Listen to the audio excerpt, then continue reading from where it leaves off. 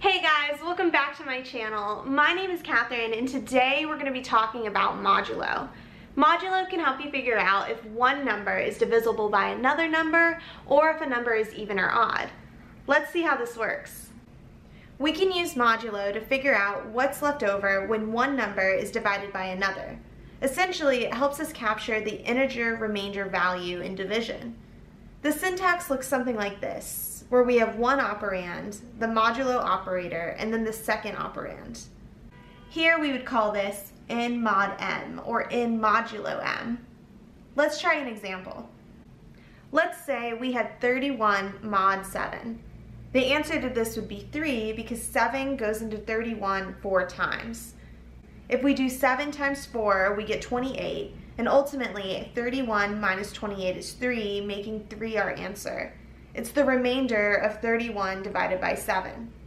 31 divided by 7 is ultimately 4, which is how we get 7 times 4 equals 28, and then we do the subtraction, and that's how we get that remainder, which is the result of 31 mod 7.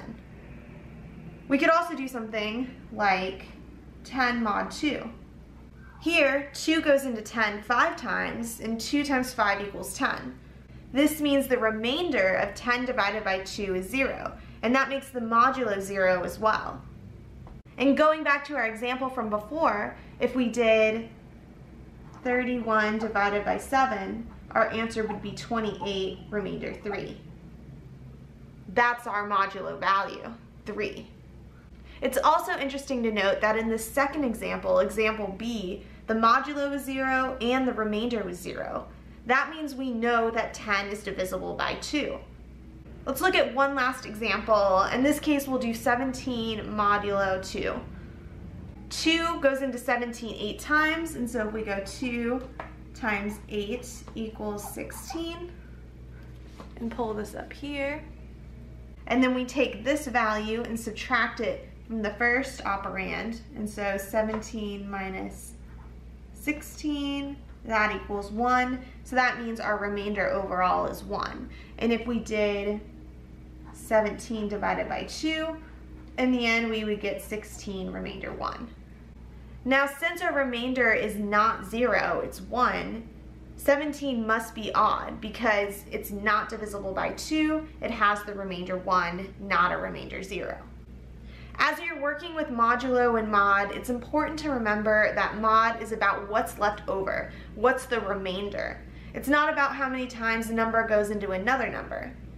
Modulo can also be represented with the percent sign, and we'll see this in a few programming languages coming up. Let's go ahead and try using the modulo operator in code.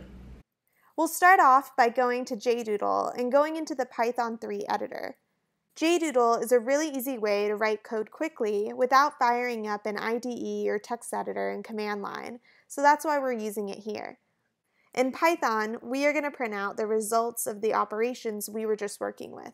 So that's 31 mod 7, 10 mod 2, and 17 mod 2. So if we go up here, we can go print 31, and we can just do that mod 7. And then we'll go print 10 mod 2, and then we'll go ahead and print 17 mod 2. If we run this, we get 301, which is what we got before on the whiteboard. Now, what if we put something that's not a number in this modulo operation? So what if we went hi equals hi, the string, mod 2? If we try to execute that, we're going to get an error. So we can't do this mod stuff if the inputs are not numbers. Now, why is modulo useful? Going off the example from before, let's say we wanted to find out if a number was odd or even. All we would need to do is check if that number mod 2 is 0. So let's say we go num equals 4. We could do an if statement, so if that number is divisible by 2 or if it's even, that means num mod 2 equals 0. And if that is the case, we'll go ahead and print even. And then if that is not the case, we'll print odd. Running this, we see we get even, and that's because 4 is divisible by 2, meaning there's no remainder, so 4 mod 2 equals 0, making it even. Now let's change the number to 7. If we execute, we're going to get odd in the console because 7 mod 2 does not equal 0. 7 mod 2 is 1 because 2 goes into 7 3 times, but then there's that 1 remainder, and that's why 7 mod 2, that modulo is going to return 1 because the remainder is 1. Now we can do this in other languages too. Let's jump over to Swift and write some more code. The syntax is pretty similar and the idea is the same. We can actually copy and paste these first few lines because they will work in Swift too. So if we copy these, we can go to other languages. In this case, we want to go to Swift, which is up here. We'll delete this stuff, paste in our 3 lines that were for Python, and here they work in Swift as well. Now, why else is modulo useful?